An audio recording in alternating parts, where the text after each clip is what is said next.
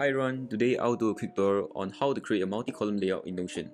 This can help you create a more organized and dynamic dashboard to easily see what you need quickly, especially on larger screens such as your laptops or monitors. So let's get started.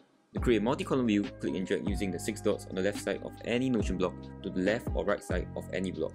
You will then see a vertical blue line indicating that a new column will be created once you drop the block.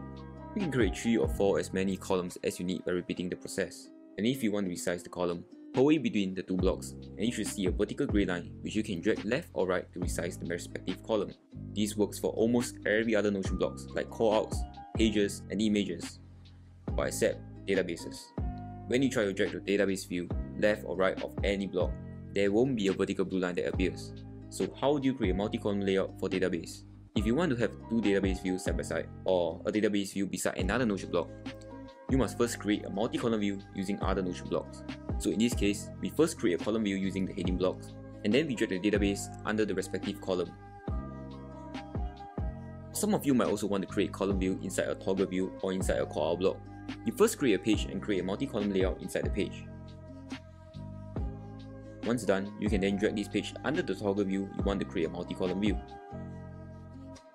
And the last step will just be to turn this page into a text block, and you will have a multi-column layout inside a toggle view. That's it on creating multi-column layout in Notion. I do hope you found this helpful, and if there's anything you want to see in my next video, share your suggestions below.